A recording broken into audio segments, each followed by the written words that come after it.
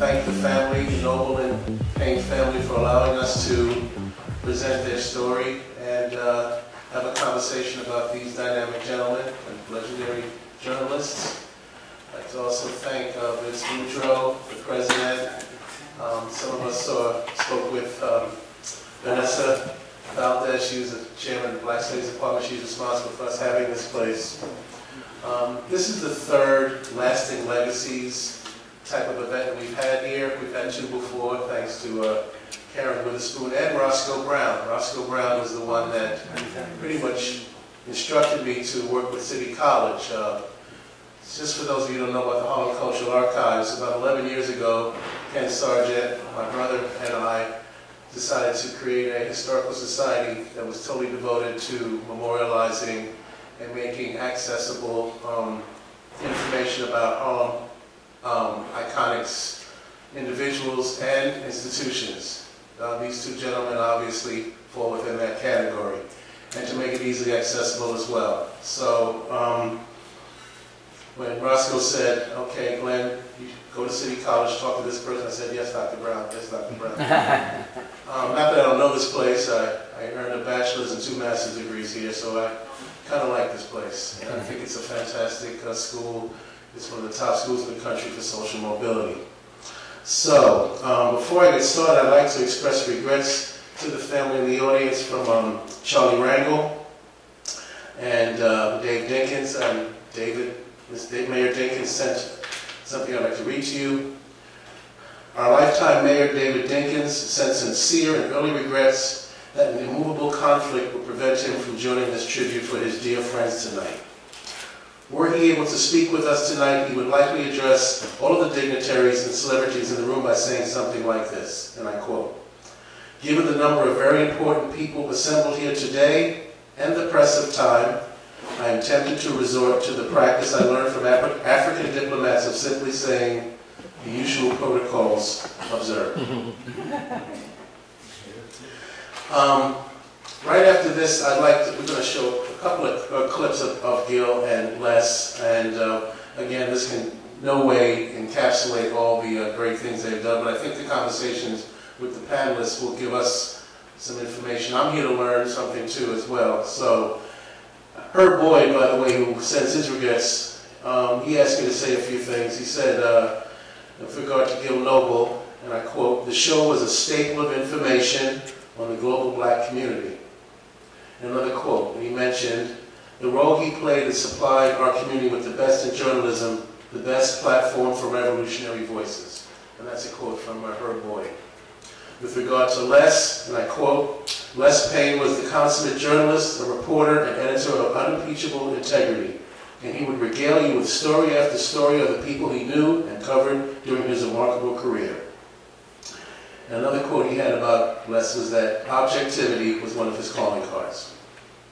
Okay, so thank you again for coming. I'd like to just get started with a brief clip for some of the folks who don't know about Gil and Les, and after that we'll get started with the panel. Thank you very much.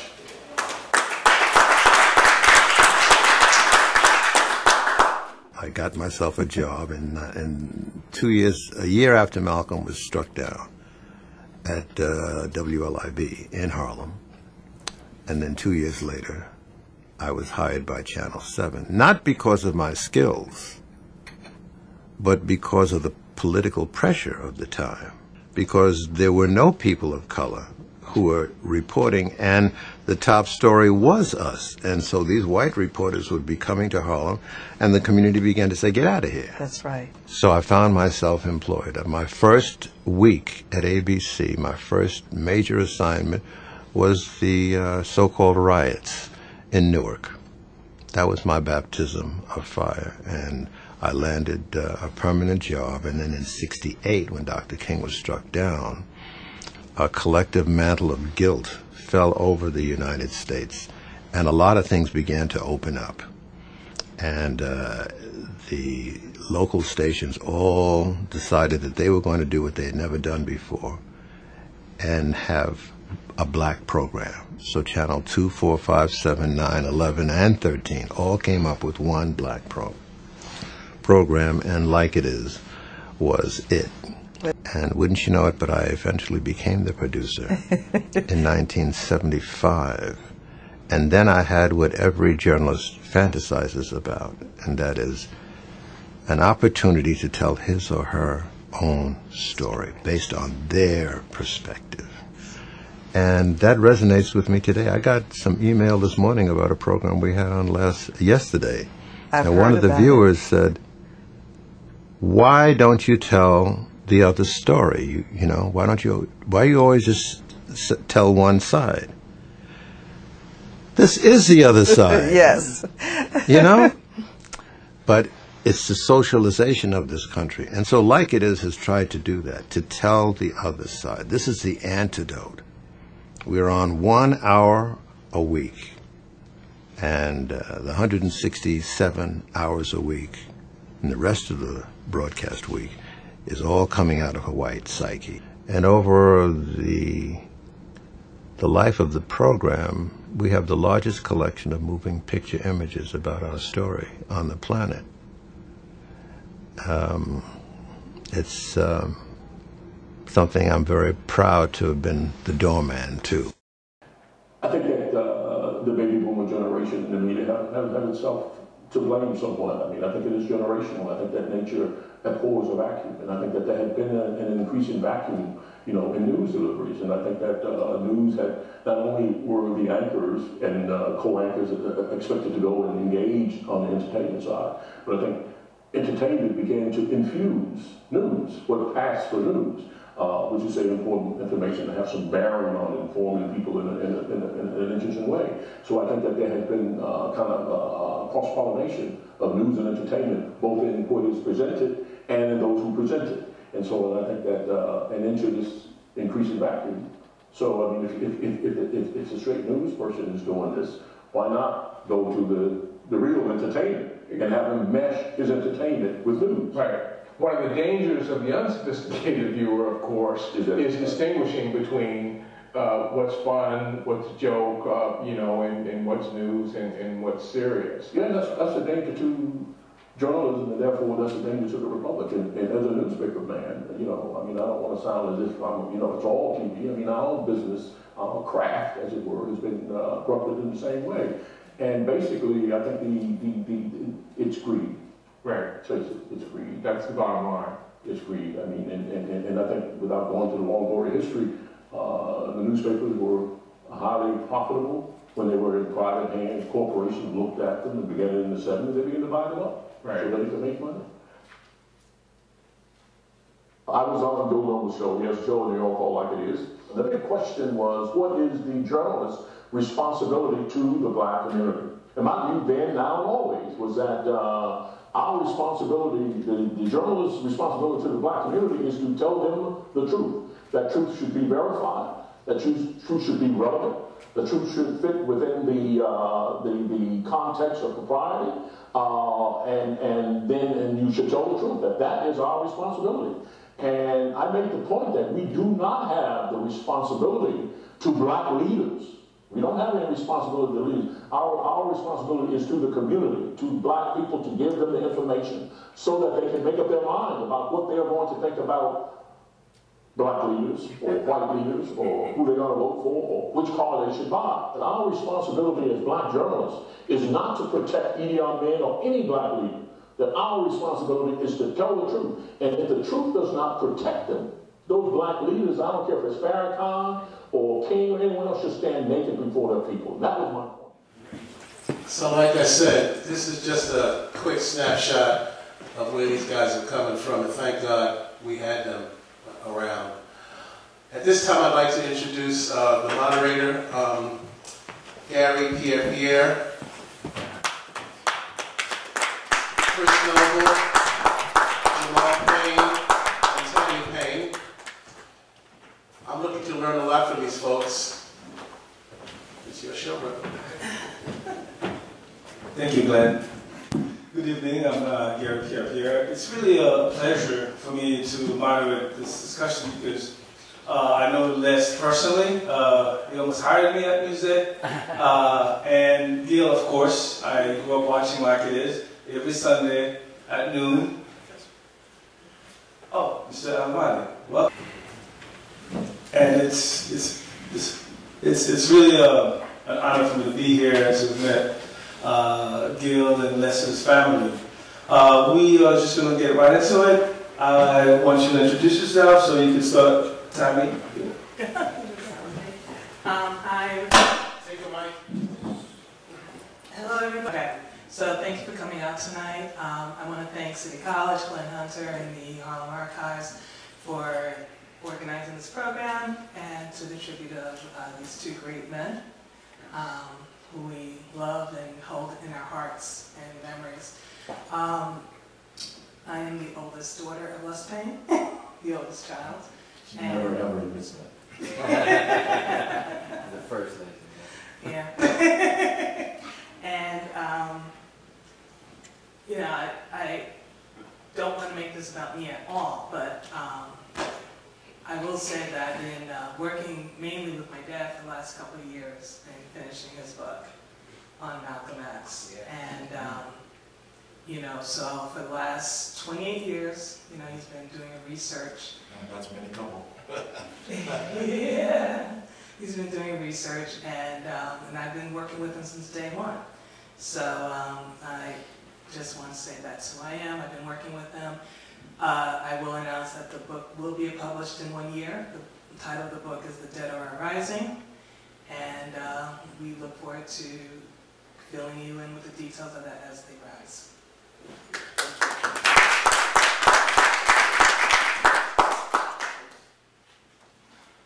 Good afternoon, family. It's an honor to be here. I'd like to first send out condolences to the Elijah Cummings family, which was a shocking loss today, to a great man, a civil rights icon, a warrior, and someone who was on the front line fighting for all of us his entire life. I always like to start off by thanking the ancestors who fought, died, and bled for all of us. For without them, we are nothing. So it's always important to recognize how many people sacrificed so much, including my father and Les Payne. I am his son. My name is Chris Noble. Extremely proud to be his son and to be here for this event. And I look forward to getting into a discussion about all the elements of what my father's career was about. And there's so much. So it's an honor to be here with the Payne family. It's an honor to be here at City College. Thank you, Glenn. And of course, it's an honor to be with Milton Alamati, who is my hero. I'm Jamal Payne. I'm Les Payne's son, Tamara's brother. No, brother. We'll just keep it like that. She can say what she wants, but and I would like to, again, obviously acknowledge the ancestors, because I think that one of the things that we have to pay attention to is the shoulders on which we stand, and that we did not get here. It didn't start when we came here.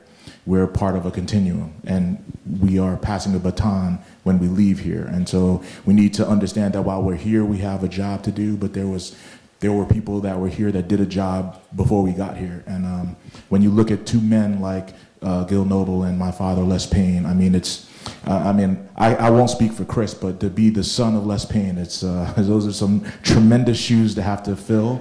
And, and a lot of people ask the question, well, what are you going to do? And I mean, there's a lot that has to be done, but I think that we should always look at, the perspective that I have now is that I don't look at other people and say, what are they going to do? Because now I have to answer that question for myself. Well, what am I going to do in this shadow that I stand in? But we all stand in the shadow. So it's not only on me, it's not only on Chris, it's not only on Tamara and Milton, it's on all of us. We all stand in the shadow of what the work that these people did, because they showed us. And so once it has been shown, it is known. And once it is known, then we have to act. And so we can't wait for somebody to come to do something. We have to decide, what are we going to do? And that, I believe, is the message from my father, is what are we going to do? We're going to figure out, we're going to get all of our skills together, and we're going to do something. And I think that if you're going to talk about what both Gil and Les did, that's what they did. They did something. And we have, tremendous amounts of work that still exists from what they did. And, and I'm excited to discuss that tonight. And, let's get to it.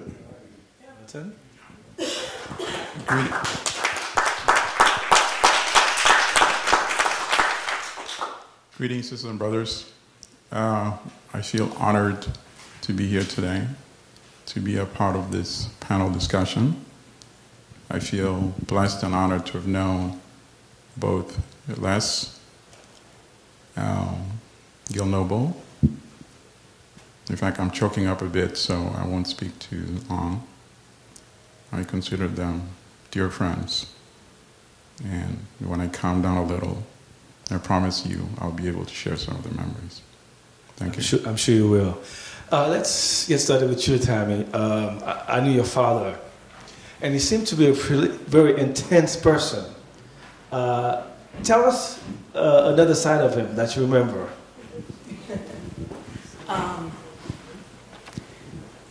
Well, Dad loved everybody. He dealt with people where they were, and that's a special talent.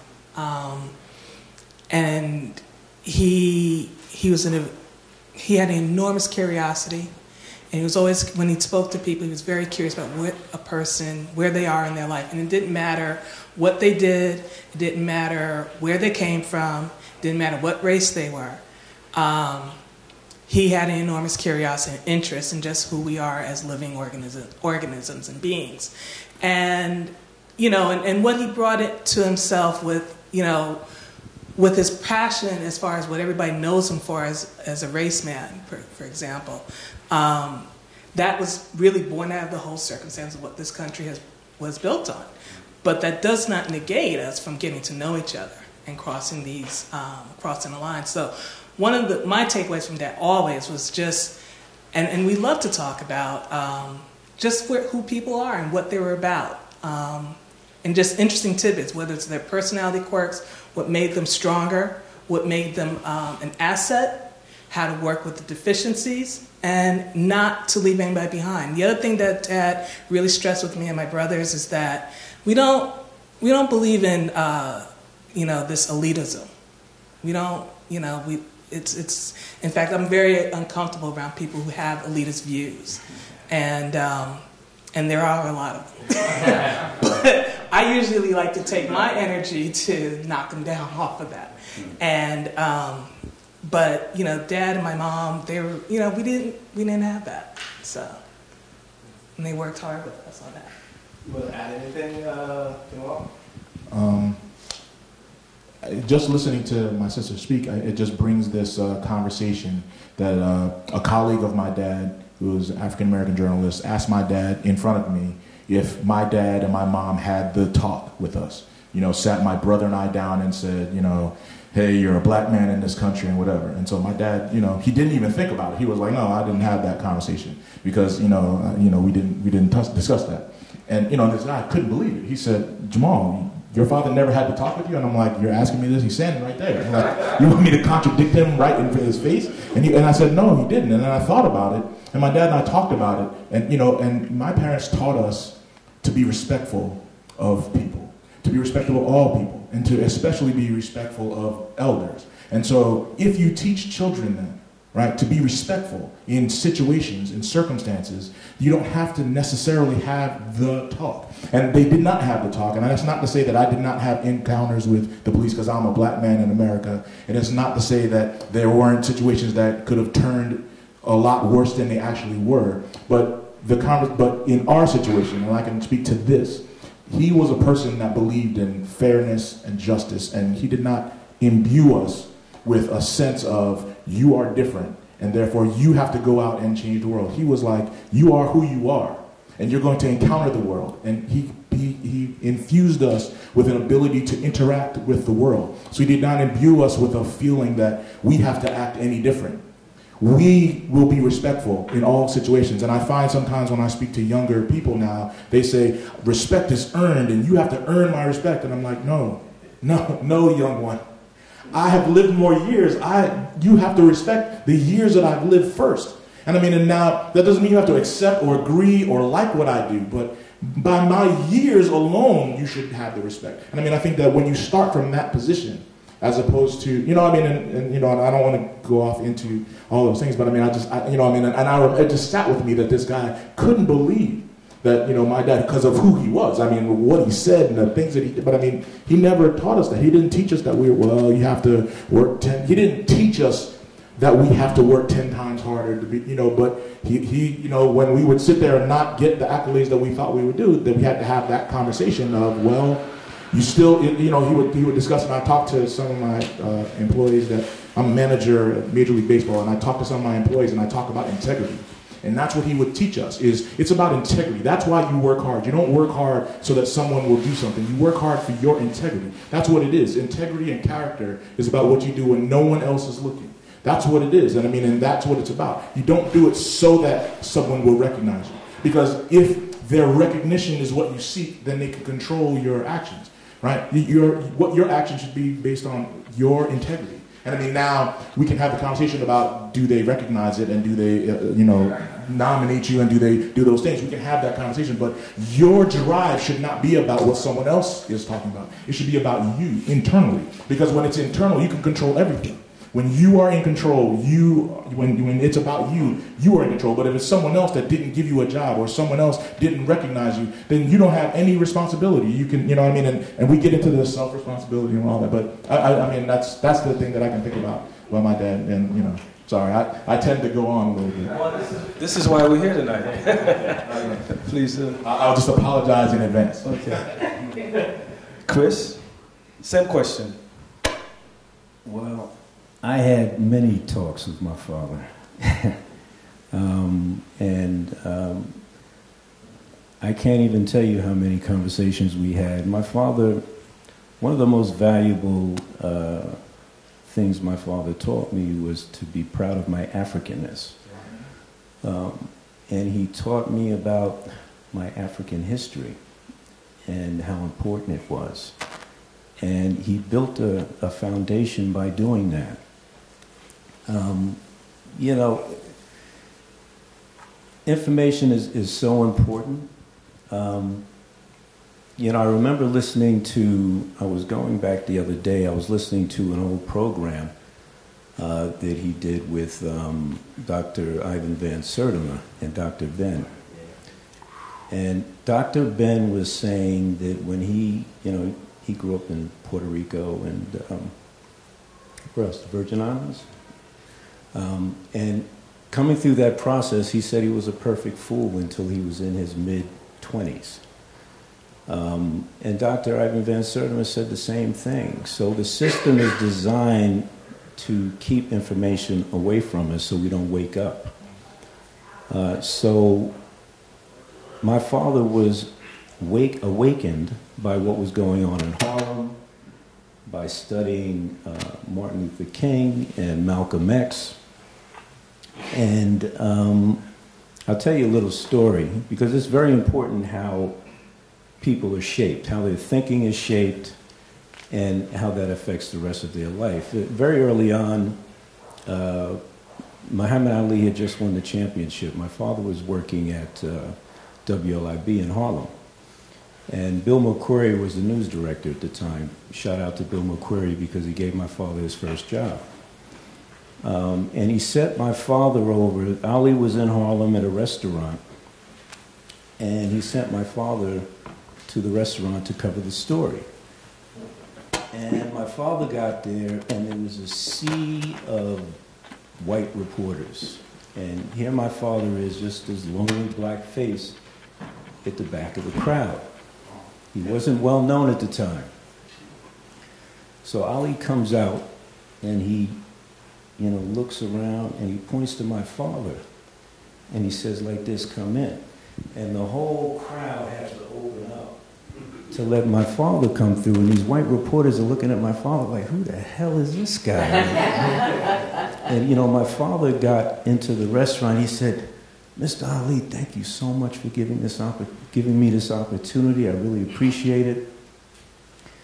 And Ali looked at him and said, "Don't worry about it, brother. Just make sure you pass on the favor." And my father was so blown away by that. Here's a man in his early 20s with the world in the palm of his hand, and his mindset was my people first. And it was experiences like that that shaped my father's thinking.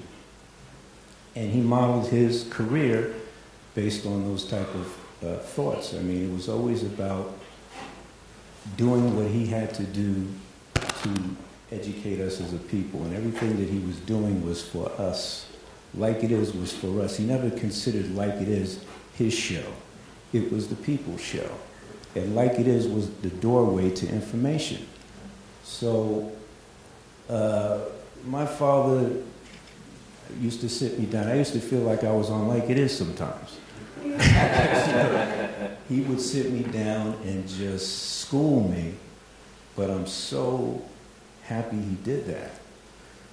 And you know, it's funny, you know, when you get that information about yourself and where you come from, it's not that you're not going to make mistakes in life, but what it does is it gives you a strong foundation, so now, no matter what you do, you're going to be standing strong. So that's what he gave me, and that's extremely valuable. And I just wanted to share that. Thank you, Chris. So Milton, same question to you. What do you remember most about Gil and Les's legacy that most of us don't know about? Well, I think we all know the fact that they're brilliant journalists. And, in this country, sometimes it's measured by the awards, but I don't think they really cared about that.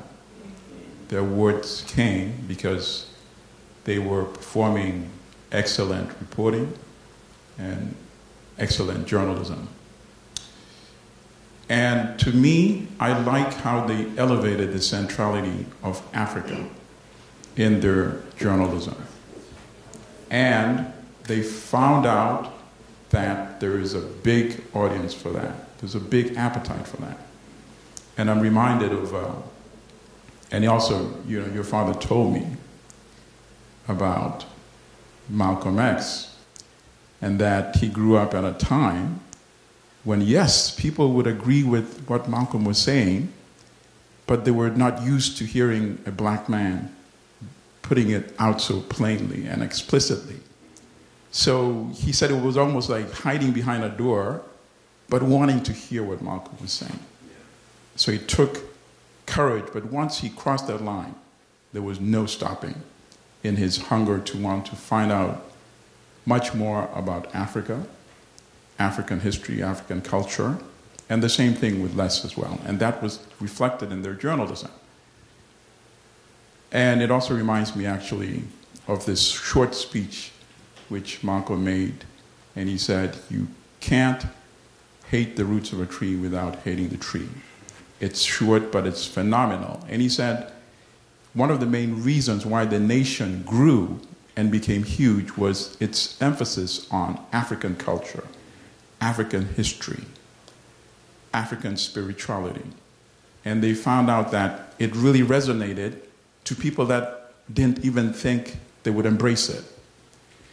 And then obviously in terms of the journalism, they brought leaders who ordinarily would not be interviewed, leaders of the liberation struggle in African countries, when many African countries were still ruled by white minority regimes, including South Africa, what was then Rhodesia, Angola, Mozambique, now Zimbabwe, of course. They got to speak on Like It Is. They got interviewed by Les, and he wrote in his column. In fact, I started reading Newsday simply because of Les's column, I have to admit. But the other thing that people don't know about them, I guess, is how humble they really were. So humble, it's unbelievable. These were superstars, but not celebrities, because they didn't buy into that. They thought they had a higher calling, which was to report, inform. And I like some of the videos that we saw when Les said, it's not our duty to protect black leaders. That's not our duty. Because, let's be frank. Some of our worst enemies happen to be black leaders. So I like the honesty that both men also had. They were really sincere in terms of giving back. I've been conducting a workshop called Guerrilla Journalism for the last 8 years. Every week for about an hour or two, I give free instruction to ordinary people that just want to learn the basic skills of reporting and writing. And both of them came to my workshop several times to share their experience, share their skills. And in case of Gil Noble, he actually invited the entire workshop to the WABC studios to show us around and then to make the presentation. And I don't know how many people know how great of an artist that Gil Noble was. I didn't know myself until I visited his office for the first time. I visited several times. And I saw these amazingly beautiful sculptures around the office. And I said, where did you buy these from? And he said, I made them. I said, this is unbelievable. They're phenomenal. They could be shown in exhibitions. And I don't even know how many people know that he had those skills. So I think their humility was what I found most impressive, and obviously their skills. And I learned a lot from their skills as well. And I share their skills in the workshop as well. Can you introduce yourself to the audience, since we didn't get a chance to do that, and just go ahead and tell the audience. My name is Milton Alimadi. I publish Black Star News. It's a publication that I consider to be Pan-African, Afrocentric, but we really write about everything, because I agree with your father that we can't say there's black news, there's non-black news. No.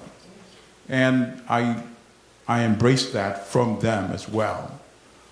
And I also teach African history at John Jay College.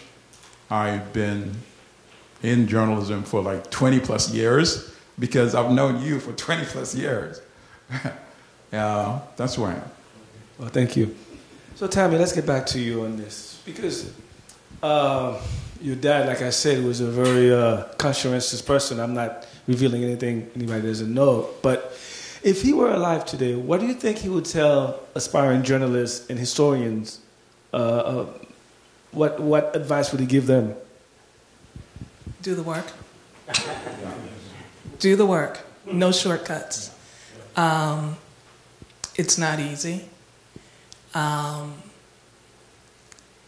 go where the facts lead you. You may set out on a story and you have an idea of what the story is, but the facts are saying, no, it's not what happened. It happened this way, or this person got it wrong, or the date doesn't jive. And you have to go with that. And you can't fudge it. You shouldn't. Because the passion that I found with both Gil and my father was that they wanted to use their platforms to inform our people, to make intelligent decisions. And you can't do that if you're not informed. And if you're not given the information, which at the time, we're talking about 70s, 80s, and certainly in the 90s, and even today, where it's a totally different model. But let's talk about when they were in their highlight, in the strength of their career. The media we were not the mainstream stories. We were not the mainstream.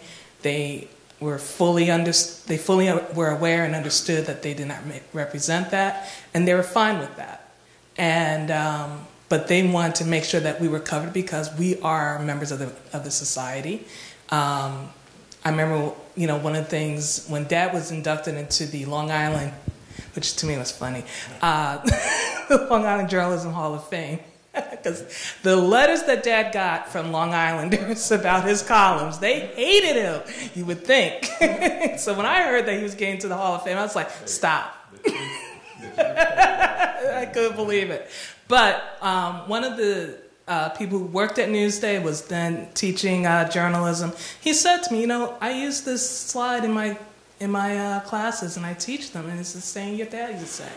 You know, he said, we all talk about the weather, and it snows in Centerport, it snows in Northport. These are very white cities and towns in Long Island. He says, it snows in my backyard too in South Huntington.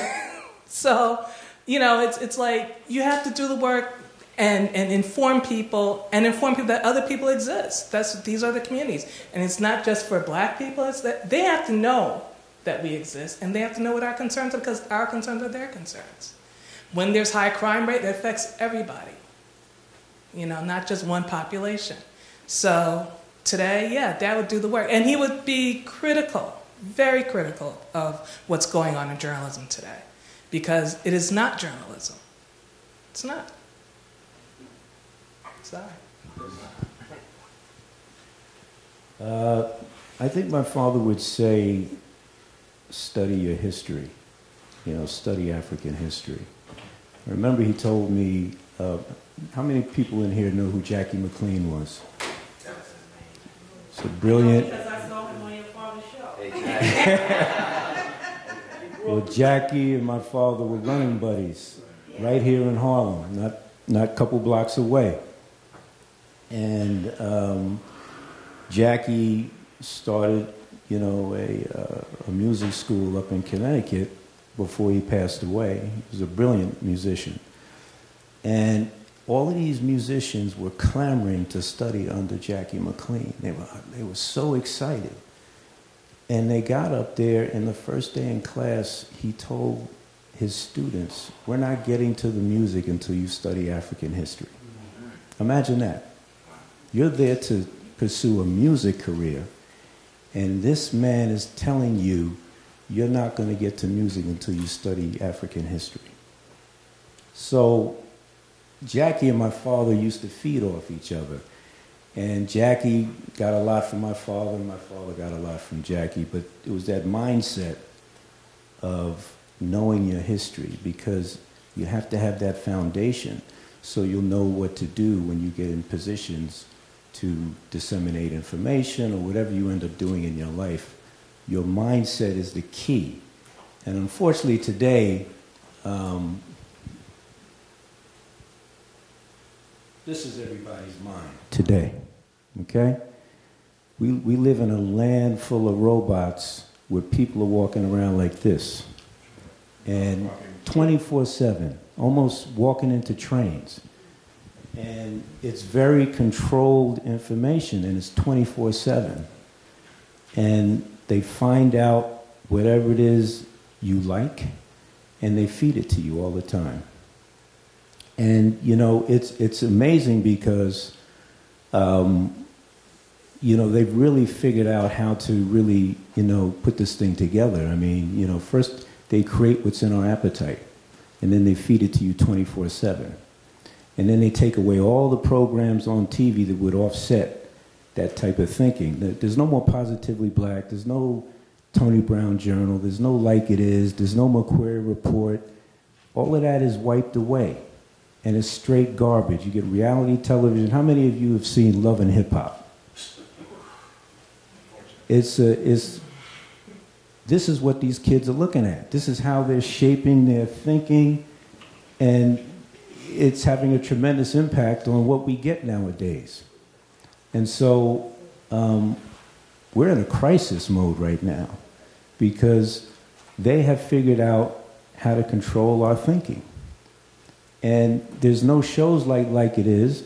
There's not, I don't know of any news editors for newspapers that, like your father, that are putting out the truth. And so that's why what my father did and what Les Payne did was so important, which was getting out the truth. And I have to say this, the courage that it took. My father put his life and his job on the line countless times with no fear.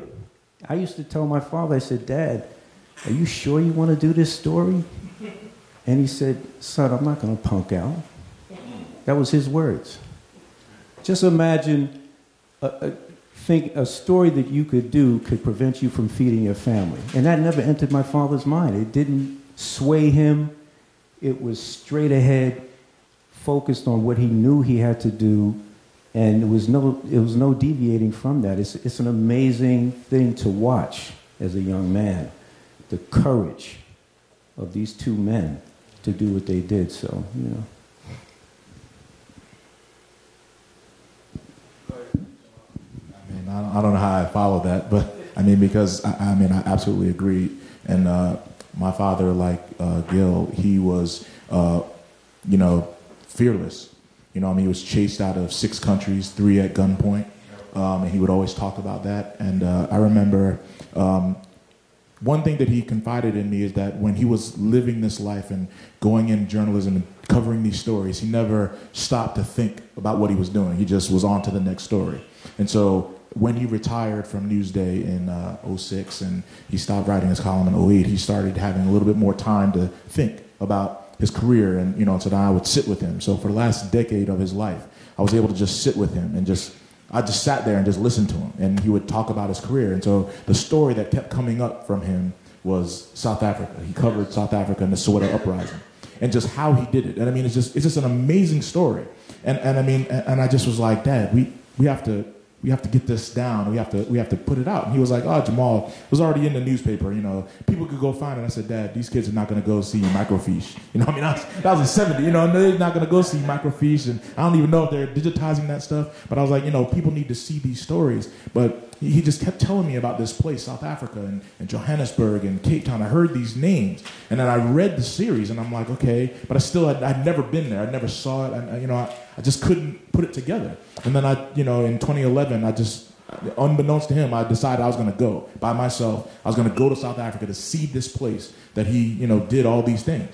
And I was very young when he did this. And, he left for, many, many months. And I'm sure my mother can speak to how many months that it was, because he knows exactly how many it was. And I mean, and it was just the tremendous partnership that they had, that he felt that he could go do these things. But when I went to see what South Africa actually was, I'll never forget the first day when I went to Soweto. And I mean, I went to Soweto in 2011. When I first went to Soweto and I saw what it was like, it looked like Brooklyn. It was like, Brooklyn, 2 million people. But there's one road in and one road out.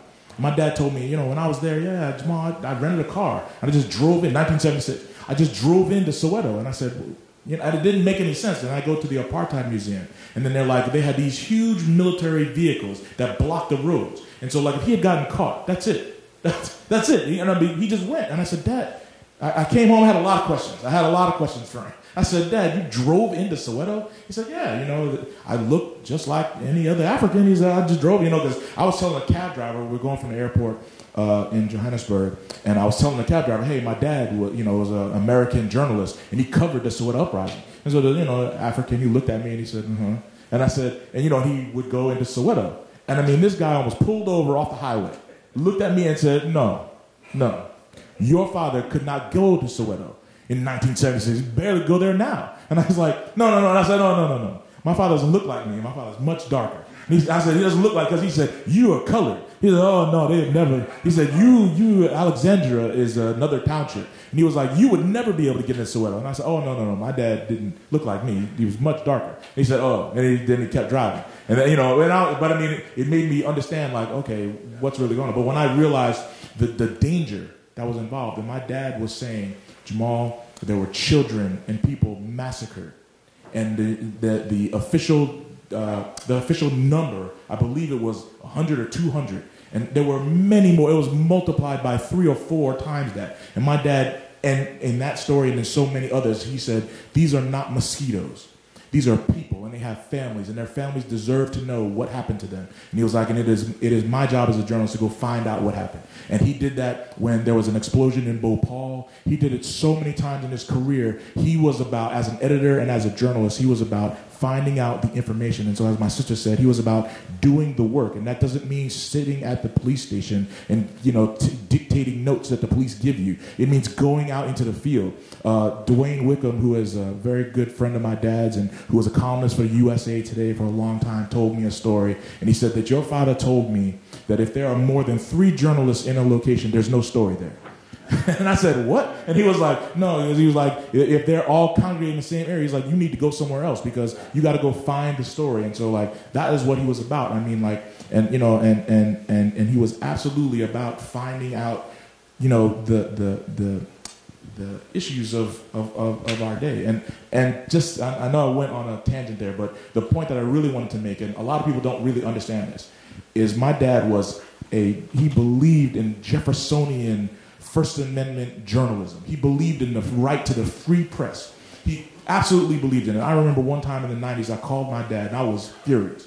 I was emotional. Bill O'Reilly had said something on TV, and I was just like, Dad, we got to do something about this guy. Like, he has said something, and we got to take him off there. And I told him what I said, and my dad listened to me, and he said, and he was like, yeah, that's not great. You know, it sounds horrible. And I said, we got to mobilize, you know, because I had, you know, watched all of the activists, and I'm like, this is what we do. And my dad was like, well, I'm not an activist. I'm an advocate. And I'm a journalist. And he said, I don't believe. He said, Jamal, I believe in the First Amendment. I don't believe in censorship in any form. I was like, what? And he said, no. He said, but what happens is I have a column, and I am a journalist. And he said, so if Bill O'Reilly says something, or if some story happens, he was like, well, I have a mechanism that I can use, and he would say this. He used his column as a bludgeoning weapon to bludgeon the afflicted, you know, the perpetrators against the afflicted. And he used his column and his journalism as that to answer those questions. And so I remember, you know, he did, in that case, he just said, you know, we have to address it. And I mean, and it did go away, and Bill O'Reilly caught flack, but Bill O'Reilly did come out and say something about a fellow journalist whose name is Randall Pinkston. And, you know, and my dad wrote a letter, and he went after him. And Bill O'Reilly had to apologize. He had to come out and apologize. And my dad, what he taught me is that he wouldn't believe in cancel culture. My dad doesn't believe in that. He would say you have to challenge these people, because we are talking about institutional systems. And what they want to do is take an individual and then remove them, and then we all get upset about that individual. Like, if there's anyone in this room that believes that Trump is the creator of what we're looking at, I mean, you are delusional. This has existed for 400 years in this country and for many more in the world. Trump is simply a symptom. He is the blurry vision to cataracts of America's racism. He has no power or whatever. He doesn't even know what he's doing. But he is a symptom. He is not the beginning of this. And I mean, you know, and so I said all that to say that he would not be about cancel culture. He would definitely speak about that, because I mean, there are people who should be held accountable for their words. The freedom of speech does not protect you from accountability, but you shouldn't have to go away forever and we throw away the key. I mean, like, you should be able to come back. And I mean, I think that is what we have to have, because if we don't understand that, they're going to come for us too. And so, and that's what you see, is that, yeah, we got the Confederate monuments down, but now they're coming after our monuments. Now they're coming out, you know, so you don't win and then say, oh, this is great. Like, they're going to come for you. So you have to understand that one action begets another action. And, you know, and so we have to be very, you know, conscious of what it is that we're doing, and then, you know, and then take on the issues, you know, head on. Thank you, Jamal. Milton, your thoughts on what Les and Gil will tell aspiring journalists? And well, let's start with Les. Les actually understood the confusion that's now been opened up with social media being the go-to platform. But at the same time, he actually believed we should find a way to embrace it and make it work to our advantage.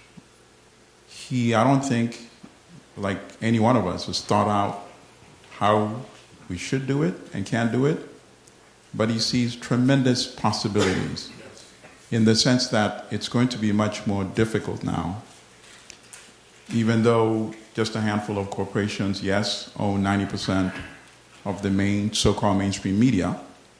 He says, on the other hand, the only way to break that stranglehold is for us to embrace social media, but find a way to disseminate the information that could be both entertaining but empowering at the same time. And I am actually encouraged by that, because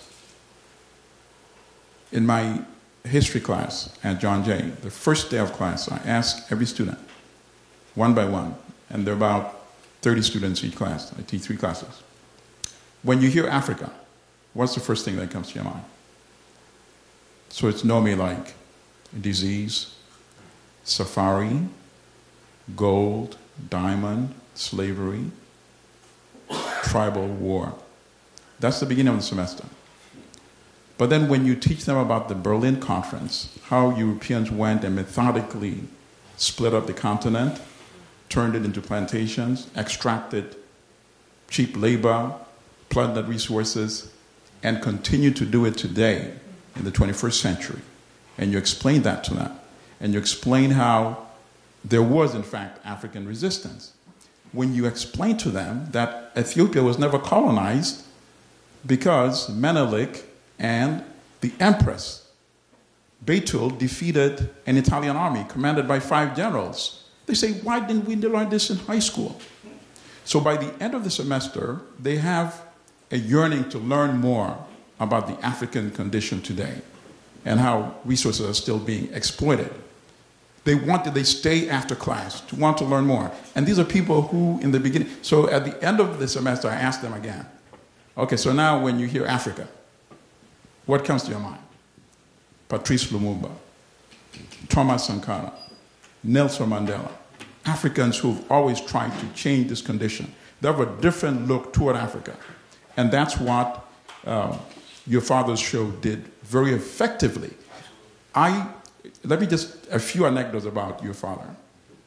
People told me that they always had a dilemma because Sunday is a church day. So what should I do? Should I go to church or watch like it is? How much reverence did people have for your father? And this is something that actually I also shared when the New York Times wrote the story after he passed away. I remember one day when I was entering a bus and I was about to slip my Metro card. The driver put his hand and blocked it. And I looked at him, I said, what's wrong? He said, anybody who's on Like It Is does not pay on my bus.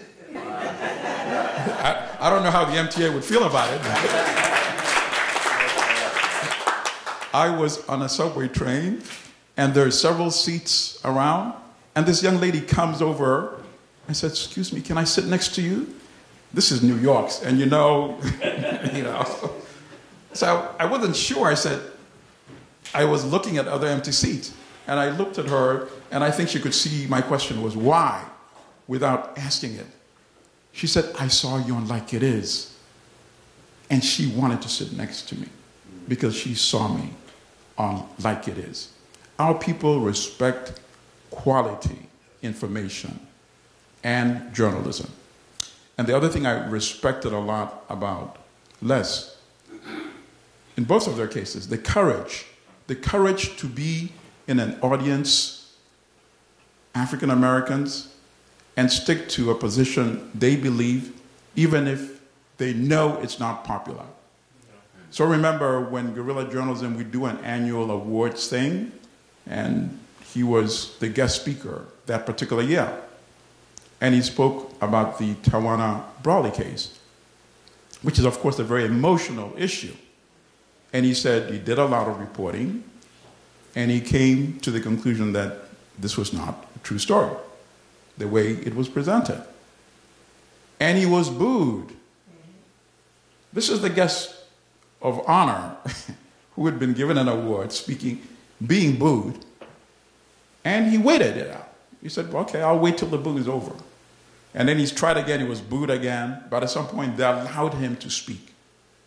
And he explained methodically how he did the journalism and came to that conclusion. Now, I'm not saying they embraced him after that, but there was some respect. And I respected him. I really respect him a lot more after he stood up to that. He didn't even have to bring out that issue. So in the case of Les, I think he would say, let's continue embracing this new platform. None of us had the solution yet, how to do it, make it more effective. In the case of Gil Noble, I think he would be bitterly disappointed that there's nothing close to like it is today. And we know the power of broadcast journalism. So that's something that we still need to find a way, how to get something of the caliber of like it is back on the platform. Thank you, Milton. And now we'd like to... First, before we start with questions, ladies and gentlemen, and I emphasize the word questions, please give a round of applause to this panel and its moderators.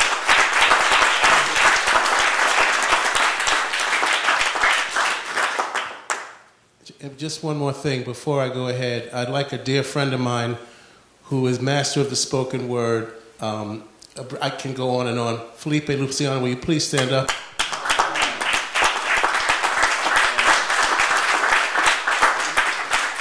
I learned a lot from him as well. May I just add a little bit to this? Come on down so we can get you.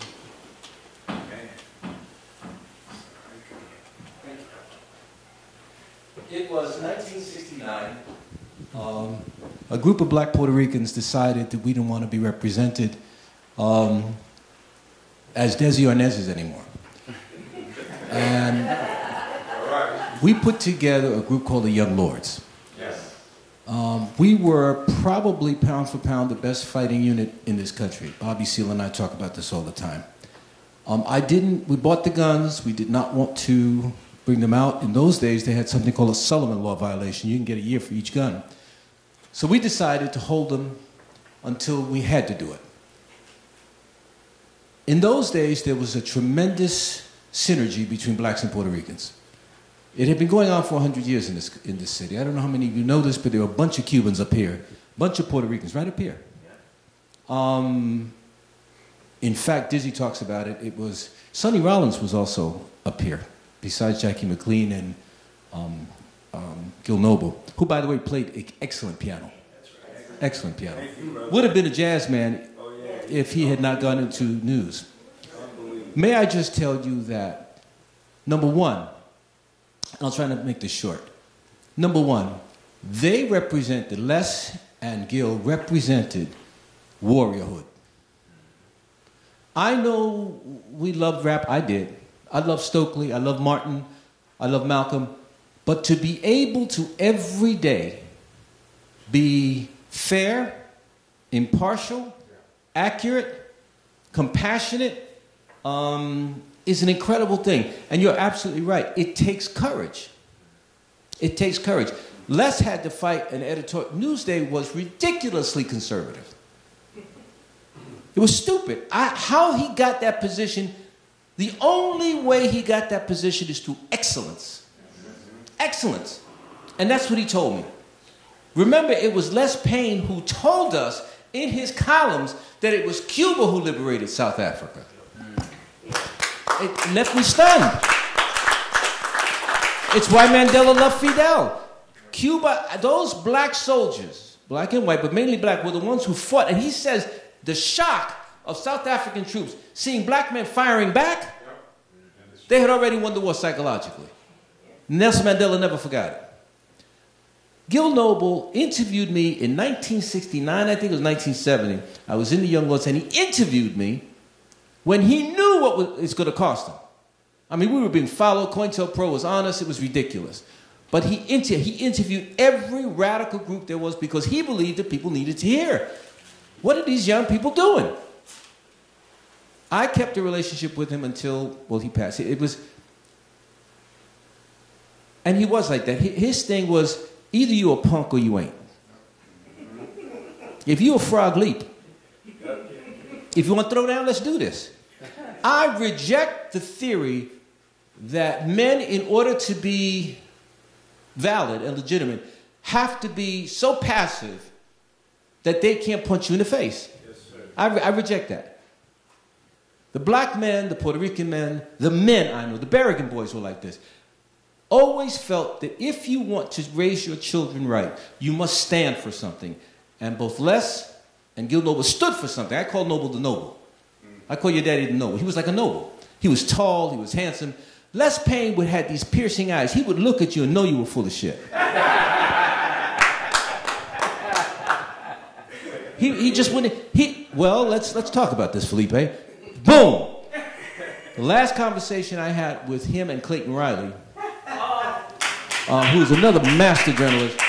They sat in Clayton's house, and I just shut my mouth and listened to them. I got a whole education about education. The word intellect and black somehow don't become synonymous. I don't understand that. What they taught me is that intellect is black. You know, that Mali, the African country, gave Europe everything it had. It gave Greece everything it had. That's your daddy. Dr. Ben Buchanan, I mean, just so many people. So I thank them for having made me a reporter. I won 2 Emmys. I would call Les all the time. I would call Gil all the time. The difference between my generation and their generation is I believed,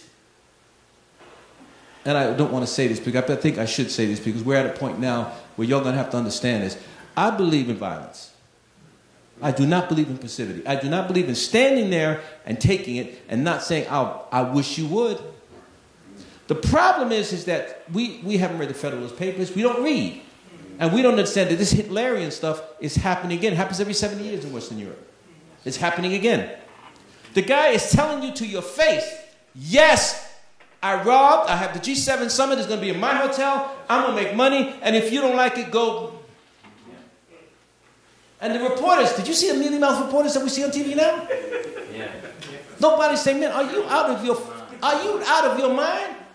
Nobody is. See, I believe, and I'll stop this. I believe that the reason for bullies is nobody smacked the hell out of them.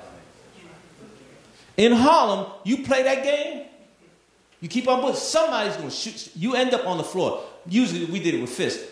There is something about us as a people that is so Christian and so compassionate, I stay with my mouth open. I can't believe it. Love without justice, and this is what the Ashkenazi Jews that I grew up with told me. Love without justice is not love. There has to be justice. You have to defend. Make a long story short, folks, I would hope that we would read the history of Spain, the history of the African kingdoms of Mali, the history of Israel and what they did to achieve what they have. Let's not get into where they are now because I'm in disagreement with Netanyahu. But they fought very hard for what they have. And it's very difficult to beat a nation that believes if we are going to be free, then we must put our lives on the line. And I'll say this again. These journalists put their lives on the line every day. Every day. I don't know how Les Payne did it because he was living in Long Island. The bastion of white supremacy. How he did it, I do not understand. I still don't. You know, and he said he rarely got into physical fistfights with his editors. Gil Noble, I'll end with this. Gil Noble, let me tell you the power of community. The front line of democracy is a free press. Without that, we're going to lose this country. This is an experiment. We're going to lose it like that. I tell Puerto Ricans all the time, they gave you statehood, they gave you citizenship, they can take it away. They gave us civil rights in '65. They'll take that away if they have to.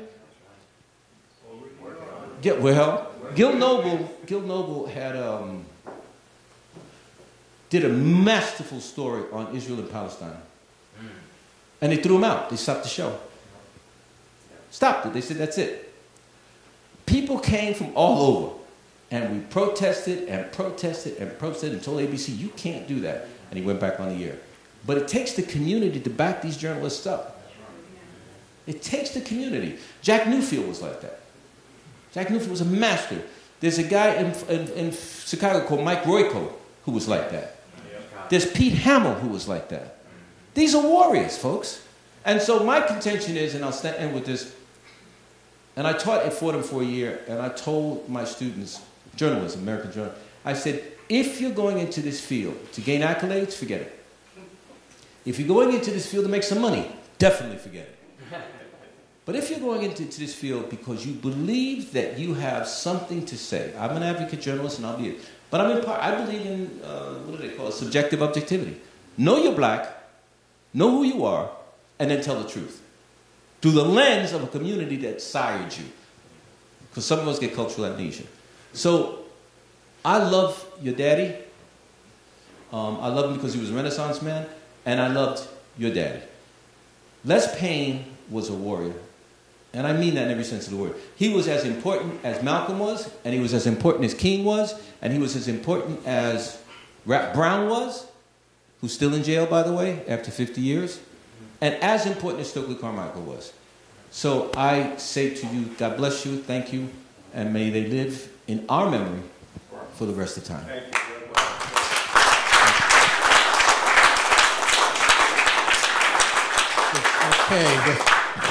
Can I just say one? Go, sure.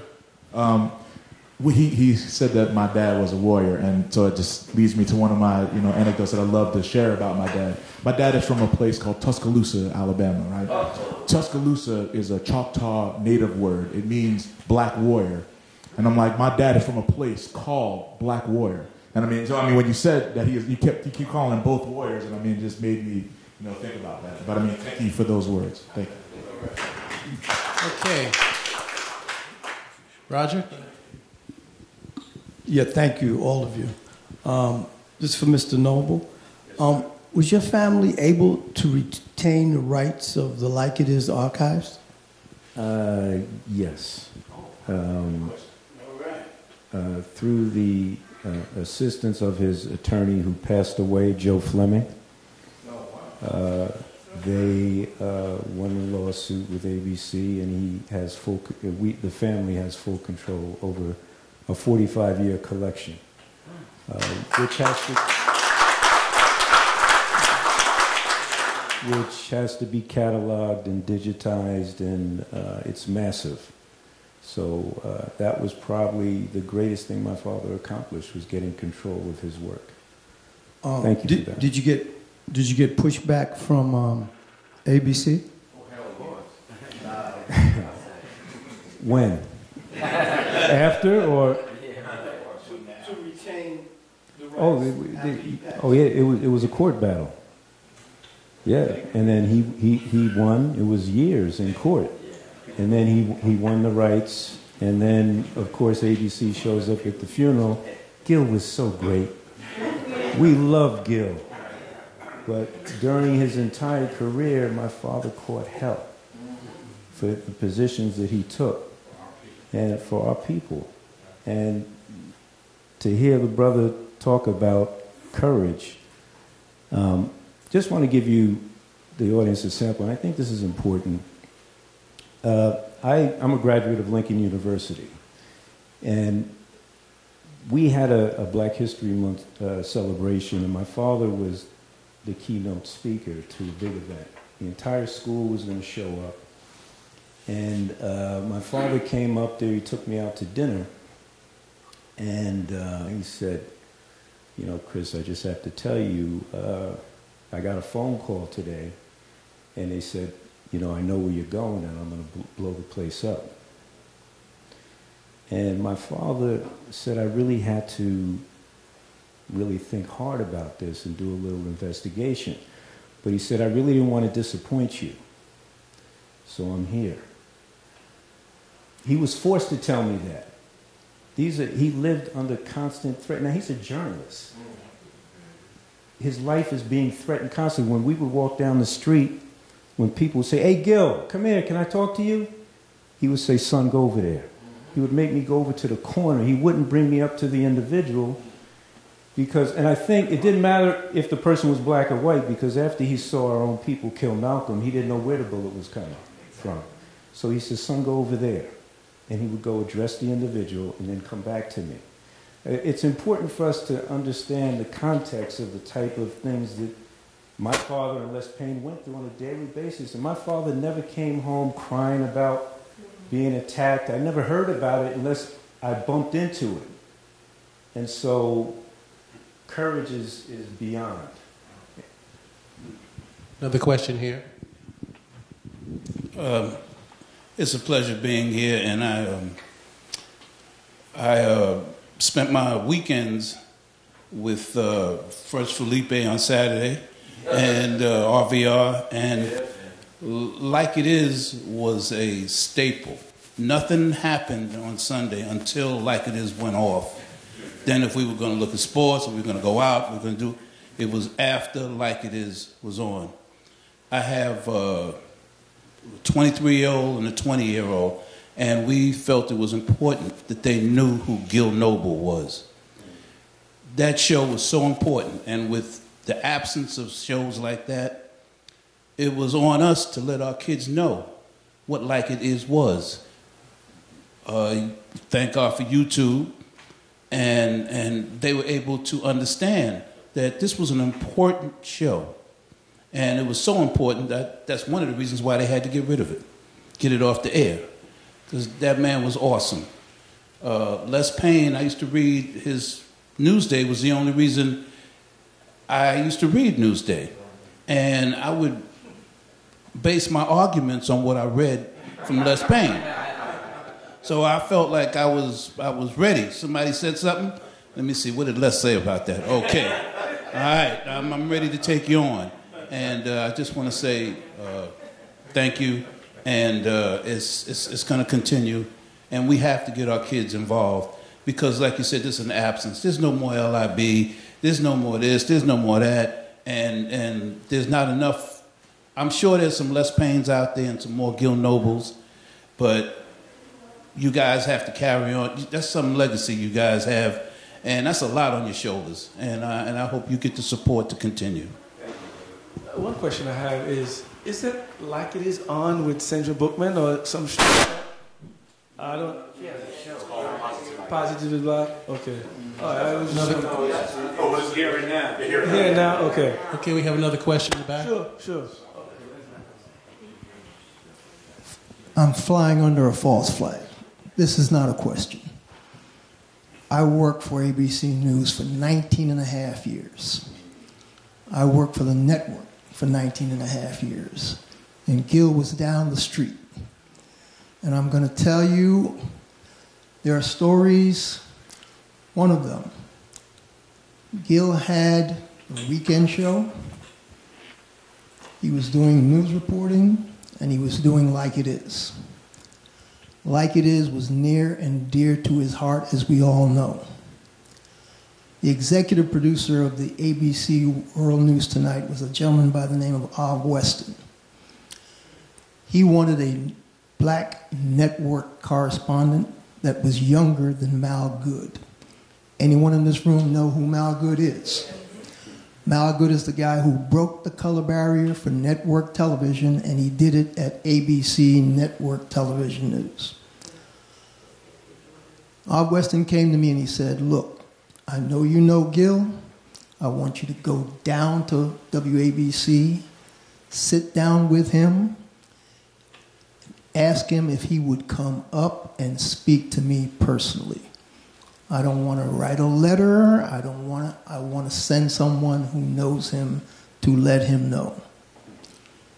I walked down the street and I said, Gil, Av Weston wants to talk to you. He looked at me and he smiled. He said, Eric, what does Av Weston want? Why is he sending you here? And I said, he wants you to come be one of his network correspondents. He said, you know what? I know that's a higher profile.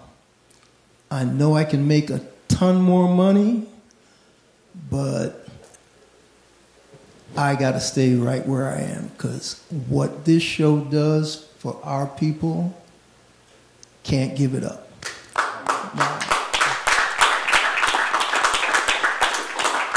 Gil and I had an amazing relationship in that he knew what I was going through at that network, so I could always call him when I had a shoulder that I needed to cry on. Oh, yeah, by the way, my name's Eric Tate.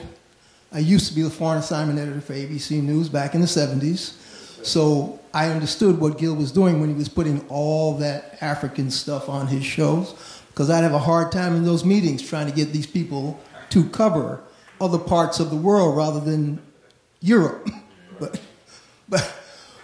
to make a long story short, that man, if I said, Gil, Mount Vernon's having a Parents' Day, they need somebody who can appeal to the entire community and to the kids, can you fit it in your schedule? He said, what's the day, what time? And it'd be one of the weekend days that he really only had one day free, and he'd still come. That's the kind of guy Gil Noble was. Well, I mean, By the time I left ABC News, I was producing for 2020, okay? So I'd be covering stories, and I would have all kinds of additional footage that ended up on the cutting room floor that never made it into a cut spot. My favorite of those stories was the time we went with Jesse Jackson before he made his announcement. Traveled from California all across the country, over to Europe. Only place we didn't go with him to was West Berlin. We came back, cut the piece. Guess what? Didn't show up on the 2020 show. Another story, another fight. He said, oh, look, we don't want to waste all this footage. I'm going to give it to Nightline. I said, no, you're not giving my footage to Nightline. Now, I'm telling the executive producer of 2020, you're not giving my footage. Okay, now, this is craziness. He said, no, I know exactly where you're coming from. You're going to walk it down the street. You're going to do the piece for them. I said, okay, fine, I'll do that. So I walked it down there. I cut the piece for him. I cut a 7.5-minute piece. Correspondent, I forget who it was, the fellow with glasses, went to Fox for a brief while, ended up Channel 13. Senior moment. He said he'll never run this. They don't run 7-minute pieces on Nightline. I said, look, cut the piece, let him screen it. He can do whatever he wants with it once we've done what we've done. He came in, this guy by the name of Bill Lord, he screened it, he says, run it. After that, Nightline didn't run 2-minute pieces anymore. We broke the mold. But all that footage that I had with Jesse, guess where it ended up? Like it is. Thank you. So I can't begin to tell you what Gil Noble means to me as a veteran black journalist fighting those plantation mentalities.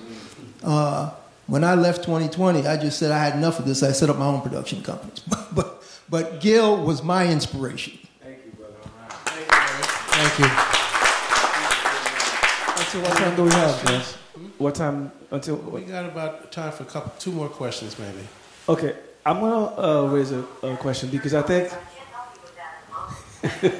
Well, I know you can't. We opened the video with Gil talking about what the media was like when he was a young reporter, and it dawned on me that was the way it was when I was coming up. It was the same battles, and it pains me today that this is the same battle that young reporters are facing. So the question is, when do we stop this fight? Or is this a perpetual fight? I mean, where does this go? Milton, you want to? I think when we live in an environment where I call this extremely radical capitalism, ruthless capitalism, that swallows media outlets when they're profitable and then draws all the skills. So what do you do in an environment like that? So it's a bigger story. It's not only journalism per se, but it's the economic system under which we live. And I think about that often. How is this going to change? And it seems to me there has to be some disruption in the economic system and the politics. That's my bigger take.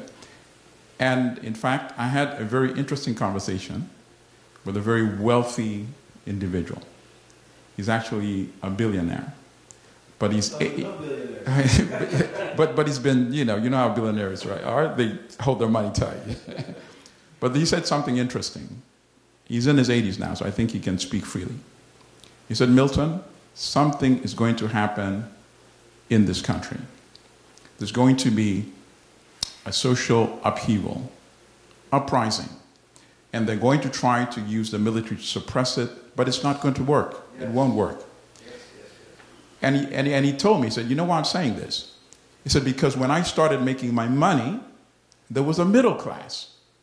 You could actually get a job. You could, buy a home, send your kids to college. You could retire and have a savings. He says, today it's impossible.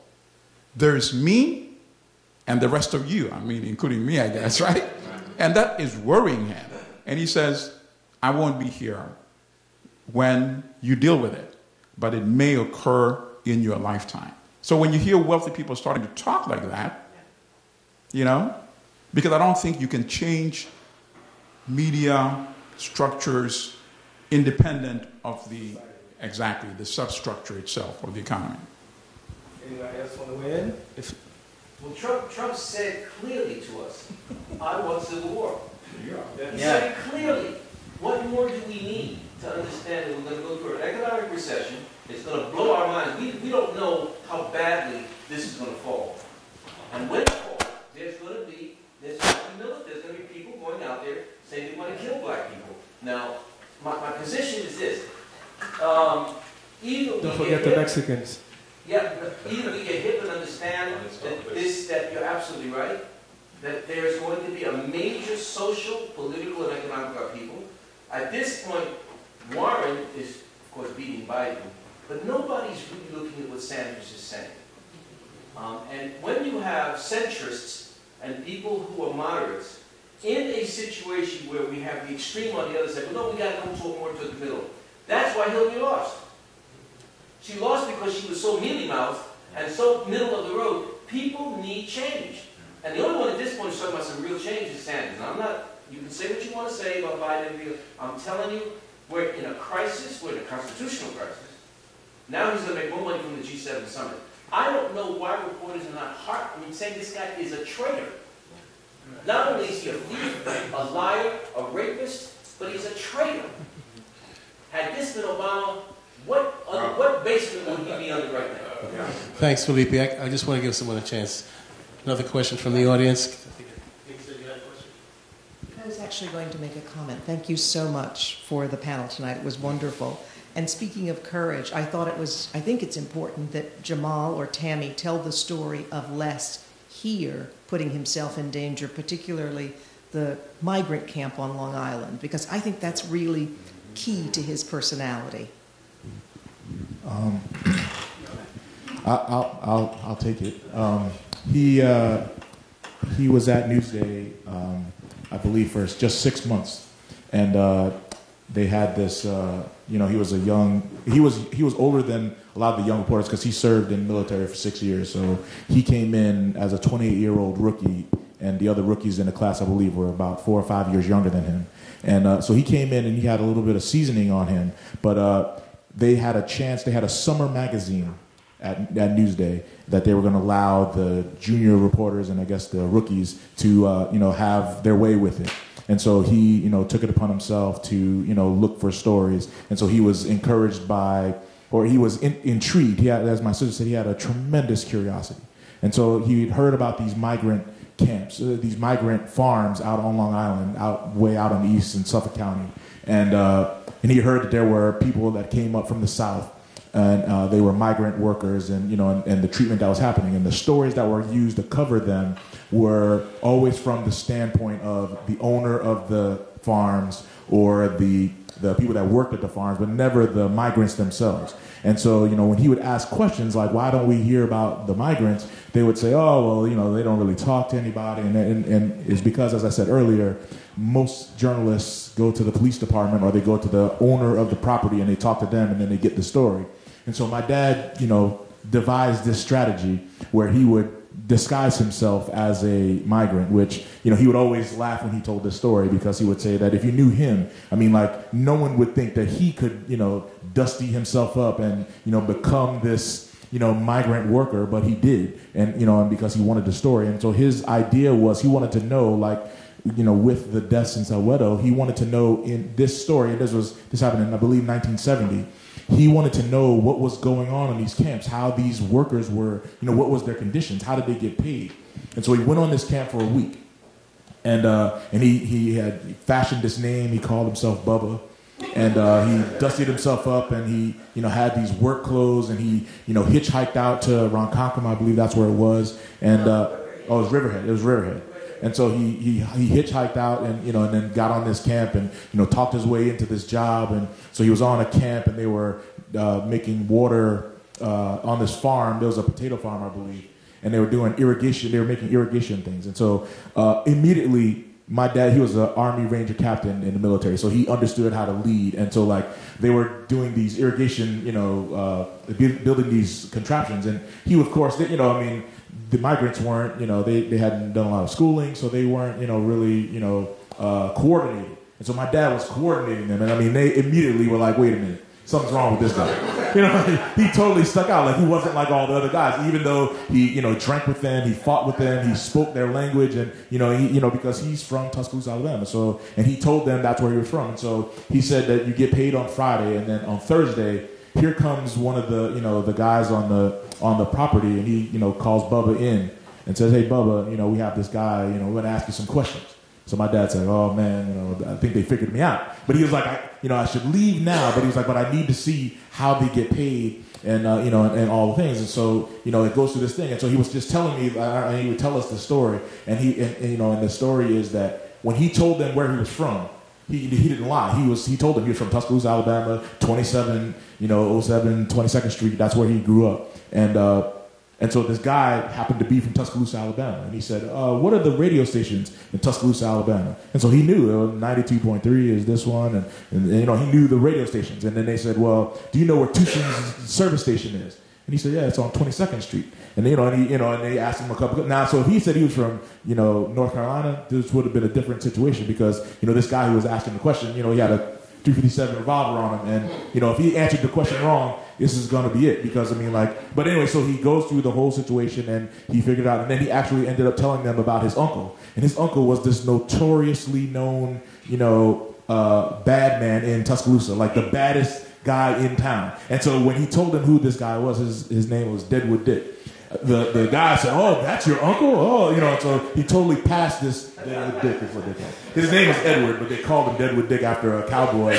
But he was a bad hombre. Not like Trump says. That was a black cowboy. Yeah, Deadwood Dick. And so anyway, so he gets through this interrogation and he realized this is it. So he stayed on so he could figure out how these guys got paid. And then he saw what happens is during the week they would drink whiskey and they would take IOUs against their pay on the week. And then when they came time to get your pay on Friday, nothing left. Sorry, you owe. And then, so you work for free basically. And so my dad was able to get the story. And then he gets his notes and and so he called his friend, I believe he called Bill Knapp to come pick him up. And Bill Knapp didn't even recognize him when he drove up. And all his friends at Newsday were like, oh, you'll never be able to pass for Bubba. You'll never, he didn't even recognize him. And so Dad got in the car and, Bill's kind of, he's kind of aloof anyway, but he was like, he definitely didn't recognize him. And, and so my dad wrote this brilliant piece about, how, these migrant camps are going on. And so, of course, the owners were furious. And of course, but once again, he thought that it was more important that we find out how these people are, and what the story is. And so as Tammy said, his biggest thing was to do the work, to go out there, go out in the field and do the work and, and put the time in. And, I'm sure he had some answering to my mother about, he's taking tremendous risk. And, but at the same time, and my mother would always say, Tam and I have asked her many times, and she said, well, what else was I going to do? He was going to do it anyway. But more importantly, she knew how important this work was. And I think that is the thing that both Gil and my dad, these guys were out there, but they have families. And speaking from our position, I guess I can say, man, what was that about? But at the same time, now looking back, I wouldn't want him to do anything else. I think that, to stand here and to look at the legacy that those two men left, that's, yes, that's what you're supposed to do. And, we want to move forward. Can I just make one quick comment? In relation to that story, my father made sure that Mom and I were in Connecticut with my grandmother and uncles, safely away in case anybody found out where Dad lived, because you never knew. But I wanted to just make a comment because we're talking about these great men and their careers and what they give to the community. But I also wanted to make a comment about what they gave to each other. They were friends. They weren't just colleagues. They weren't just we respect the work that you do. My dad actually said that Gil Noble is one of his living heroes. And they actually met each other here at City College in 1972 at a gathering for black journalists. And Dad used to always say, oh, black journalists back then, they always used to fix their workplace to their names. So it'd be Ed Bradley, CBS Radio, and Tom Johnson, New York Times. And Dad was like, but Gil was not like that. He said, Dad always set Gil apart from the crowd because he said, I'm Gil Noble. And that was it. But I want to talk about a little bit about their friendship in that when we talk about courage and we talk about standing on our shoulders and our answers, but we also, it's important that we have our friends and we know how to be true friends in these fields, and especially when you're sticking your neck out. They were not afraid to stand up for each other when the water rose. When Like It Is was being threatened to be taken off the air, and or they were going to say in 1982, Gil Noble can only cover local stories. We don't want him to call it very international stories because we don't like the fact that he talked about the U.S. interest in Israel. And they didn't like that. So a lot of Jewish interest groups got angry and they protested ABC, and the community also stood up. But Dad took his column, his platform, and used his column. He wrote 2 consecutive columns, one documenting for the history, the value of Gil Noble and the show Like It Is to everybody. And the second, to talk about this situation and how they were trying to hobble this show and Gil Noble in doing what he's trying to do. And he ended the column by saying, it is a felony crime to do this when people, in denying people the right to know this information for your special interests. I have it here in the, his column, but I wanted to share that. They stood up for each other. When Dad went to, Jamal talked about covering Soweto uprising in 1976, Gil Noble invited my father to speak, to appear on Like It Is. It was probably his first appearance. And I remember it clearly. And, and Dad talked about what he uncovered, what he saw. He shared photos from his trip. And this exposed Dad and got him out of the confines of Long Island, because he only had Long Island at that time. He was not a syndicated columnist. And Newsday was not New York Newsday. It was Long Island Newsday. So it got him out of the confines. And this information is now being broadcast on ABC News in New York. And people are like, who is this guy? So they helped each other along the way. And they were unafraid to help each other and others that they felt needed protection, particularly when it came to police brutality, when it came to the drug wars here, heroin, crack. I mean, your father did the seminal piece on heroin addiction in Harlem. I remember watching that, and I still cry about that. It is chilling. And so I will also say, on a personal note, that my brothers could not go outside and play until after Like It Is. But I really wanted to talk about that. It's important. It's not just that you do the work, that you support. You have to support the colleagues for the right reasons, though, not for a personal gain. And this last anecdote about the book. My father went to Detroit, and he had met with, through his friend, Walter Evans, he met Philbert Little, and he interviewed him for 8 hours. And, and Gil Noble was a big fan of Malcolm X. They would talk about it, and Gil would often ask in their meetings, have you ever met Malcolm? And Dad would talk to him about, yeah, I saw him speak. So, but when he interviewed Philbert Little, he came back to New York, and he was so excited. He told Gil about, hey, I met him. I talked to him for 8 hours. And Gil said, well, which brother? Which brother did you talk to? And Dad said, Philbert. And he said, well, Wilfred's the brother you need to talk to.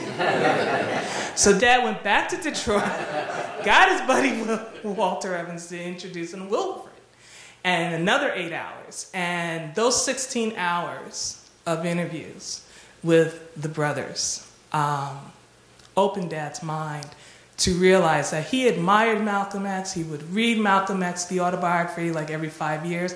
I have his dog-eared copy of the autobiography at home.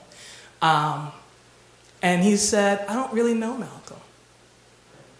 I didn't know how he was formed. The brothers shared childhood stories, the early family stories. And the thing is, we're not formed, at 21. We're not formed at 36. It is, the younger years. And nobody really knew about that. And they still don't really know about it. There are stories that have leaked out, but Well, you will. coming in the book for your details. But I just wanted to share that, and thank you again for this program.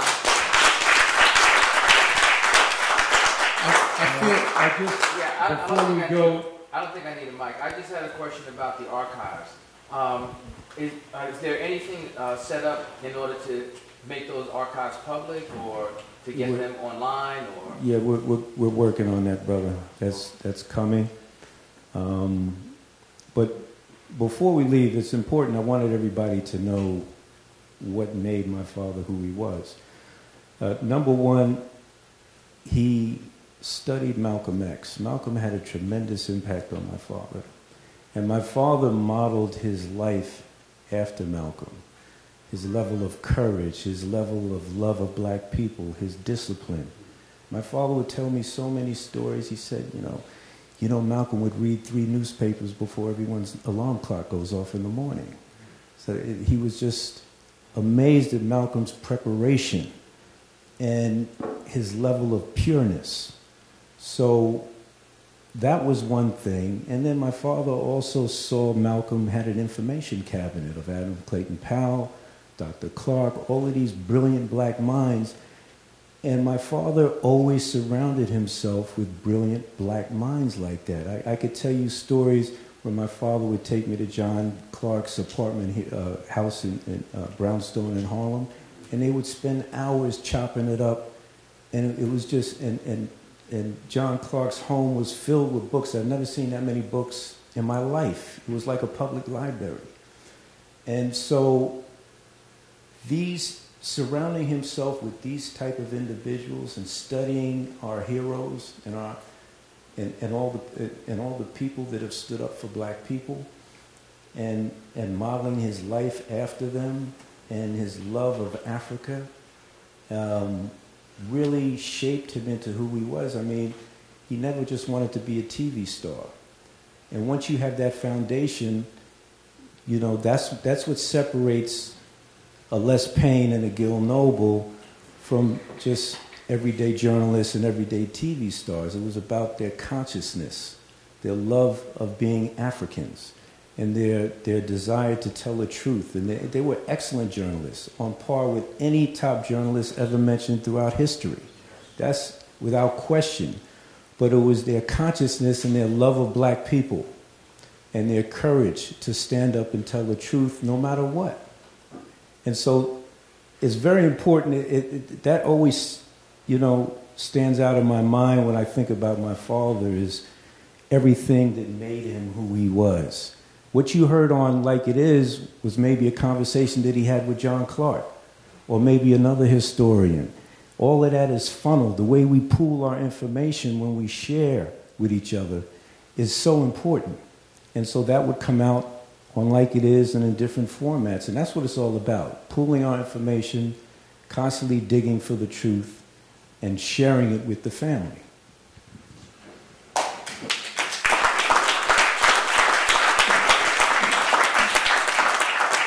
I don't know how many months ago it was when we spoke, like 9 o'clock at night, and it was several months ago. I had no idea it would be so informative and so great. And I want you guys to please give them a round of applause.